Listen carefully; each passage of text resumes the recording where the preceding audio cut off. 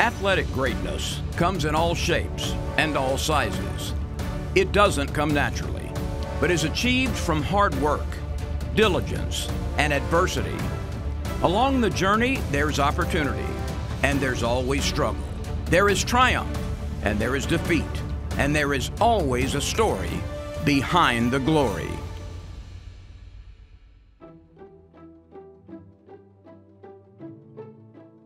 For New Orleans native Ron Washington, there is a 10-year Major League playing career, but he is best known for his role as coach and manager. He's as positive a guy that you've ever seen. I would have loved to have the opportunity to play for a guy like that. He's been doing this for a long time. He's been a very successful baseball manager. When you look at Ron Washington, you see someone from New Orleans, from the inner city, that made it out, that can offer wealth of knowledge and create a huge impact. You'll now meet New Orleans' own Ron Washington, a baseball lifer who has influenced some of the best professional baseball players in the country and is still coaching at the highest level. So tell me how a kid from inner city New Orleans becomes a 10-year Major League professional and manages the Texas Rangers very successfully, and now is a third base coach for the world champion Atlanta Braves from a couple of years ago. What a journey. Dedication and belief, those two words. Believing in something and putting action to it. That's what it's about. I was dedicated to baseball, and I believe I could play. And at no time in my career, when I was playing or coaching or managing, that I didn't believe that we could, and we did. So it was dedication and belief. So when you're 6, 8, 10, 12 years old, was baseball the preferred game in your neighborhood? Was it basketball? Was it something else? Well, baseball was the preferred game in my neighborhood for me, because I came up in the Desire Projects in New Orleans, and the projects were bricks. So I could throw the ball up against the wall and use my glove and perfect what I was doing. And then, you know, we had guys in the neighborhood, we used to play strikeout a lot. We used to find old brooms and break the mops off of them and break the brooms off of them and use those rubber balls and try to strike you out. But they could never get it past Ron Washington. So, do you know how many old timers in the audience right now are going, I remember that. Oh, yeah. I remember 60 years ago when I was a kid. that's what we did. Yeah. You know, like I said, I was dedicated because the game of baseball, I found out I love it as a young kid. And it was an individual sport, but you play it within the team concept, but it was you against someone, and as a youngster, all I ever did was try to compete. You got your first big break in a Kansas City Royals, I'm going to call it a tryout camp, and one of very, very few across the nation, and thousands who participated to go on and play professionally. What sort of opportunity was there for you, and how did you attack that opportunity? Well, I attacked that opportunity the same way I attacked that opportunity when I was on the street playing baseball. I didn't look at it any differently because I didn't know anything differently. I didn't feel like I needed to impress anyone when I went to play professional baseball because I could play. So I just went there and I played. And sometimes obstacles is in your way, and those obstacles, they don't get out your way very easily. So you got to keep digging and keep digging and keep digging and not believe that you failed. Because when you fail, you're done. So I always looked at failure as a learning experience. I always looked at failure as temporary because I'm not a failure. What I'm doing in the moment, I might fail at, but if I keep doing it, I won't fail no more. The repetition, that's the joy of baseball, the repetition, the repeating it over and over and over and over. And if you don't know much about baseball, it'll be boring to you. But it's not boring at all, and it never was boring to me. And I just kept at it and kept at it and kept at it, and I didn't know it, but I was a blessed person.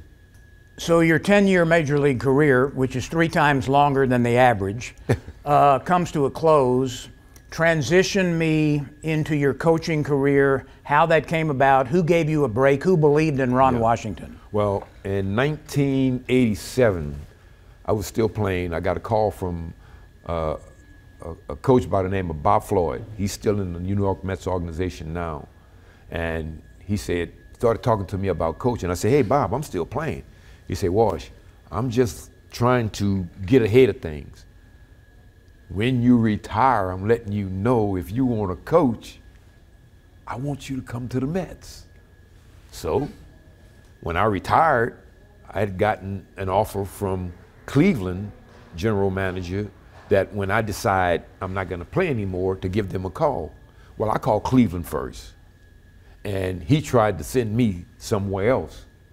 He said, well, I think the White Sox. I said, whoa, whoa, whoa, I didn't ask you to refer me to anyone. You told me when I retire, call you. I'm calling you. Well, we don't have nothing. That's it. So when I put down the phone, I called Bob Floyd in the New York Mets organization, and he gave me a coaching job.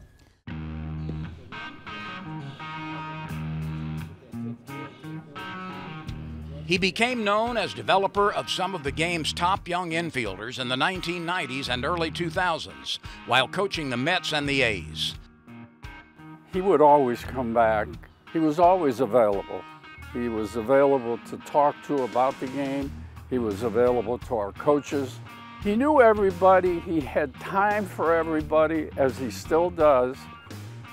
Then in 2006, he was hired by the Texas Rangers as their field manager. Washington, who took the Rangers to 2 World Series appearances, has a reputation as an enthusiastic, positive teacher of the game.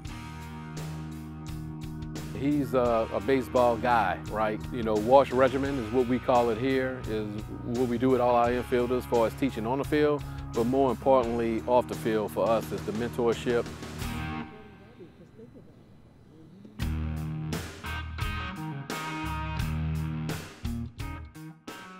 You also had a coaching job in Oakland, and I want to, everybody remembers, every baseball fan remembers the Moneyball concept in the movie. And Ron Washington in that movie was played by an actor by the name of Brent Jennings. Give me a grade on Mr. Jennings' performance of you. I thought he played an A. An A? Yes, in the scenes. You know, another thing is, when you have a movie, you have things embellished. Mm-hmm. They didn't over-embellish things. A lot of stuff in that movie was true. The scenes he had, the things that he was a part of, it happened for real. As a manager of the Texas Rangers, you came within a pitch of winning a world championship. It didn't happen. What was your reaction to that? My reaction to that was it wasn't meant to be, because as you just mentioned, we were there twice, 1 pitch away, and it got away from us. It was disappointment, but I just felt like maybe it wasn't meant to be. It wasn't meant to be.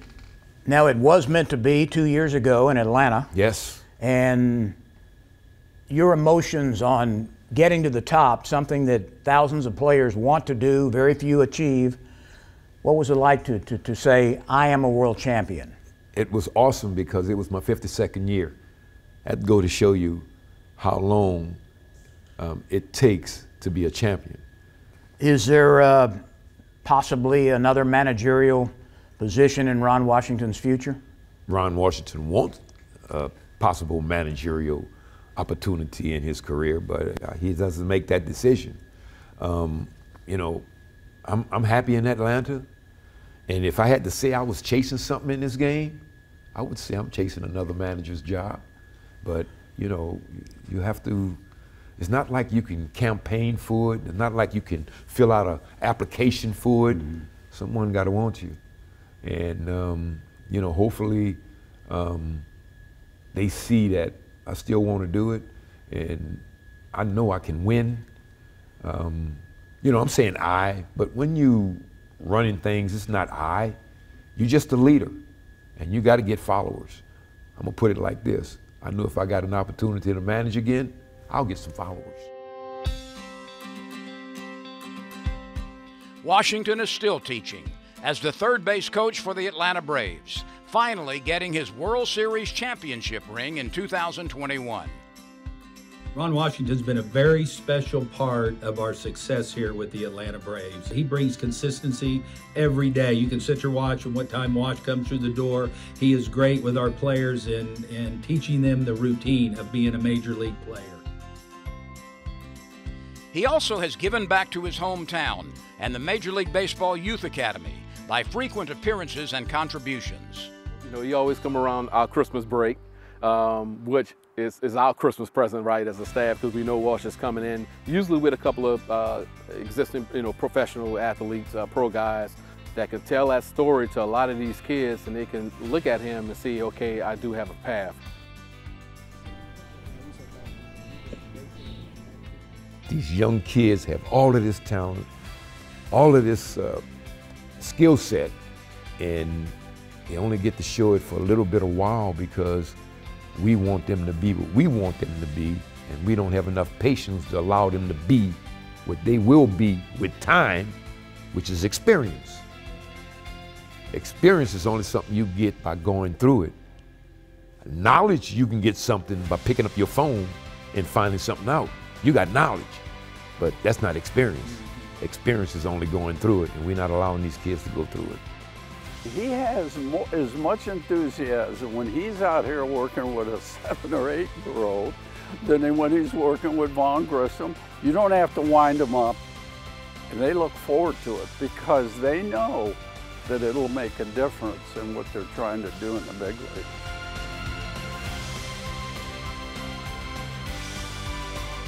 Manager, coach, mentor, positive influence on people, a success on and off the field. All things that describe this baseball lifer. Ernest, congratulations on your induction into the Louisiana Sports Hall of Fame. Thank you so much. It's a blessing, and I have to say that I've been blessed. I really have. From the time I can remember, I didn't know it then when I was a youngster, but as you get older and you begin to learn things and know things and feel things and can sense things, I've been blessed since I was born.